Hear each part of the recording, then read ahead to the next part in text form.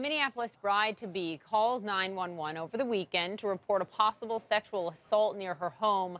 She is then shot and killed by a police officer who responded. As Justine Ruszczyk is being remembered at a community vigil, a state investigation is now underway. The mayor says the officers had body cameras, but they were not turned on. Joining us live is CNN's Scott McLean with the details. No dash camera video that we know of, no body camera video, nothing showing this yet.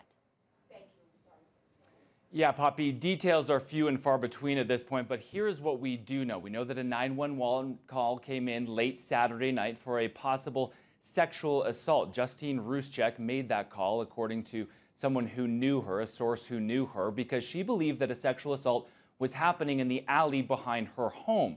At some point, as you mentioned, police fired a shot and Ruszczyk was killed. They were wearing body cameras, but they were not turned on.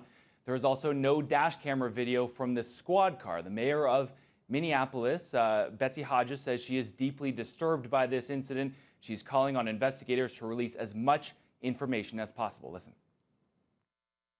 Like you, I also have a lot of questions. I have a lot of questions about why the body cameras weren't on, questions that I hope and anticipate will be answered in the next few days. I know what a tight-knit community is, a tight-knit neighborhood where people know each other and know each other well. Now, Ruszczyk was engaged, set to be married in August. She was an American citizen from Australia who had been living in the country for about 3 years with her fiancé.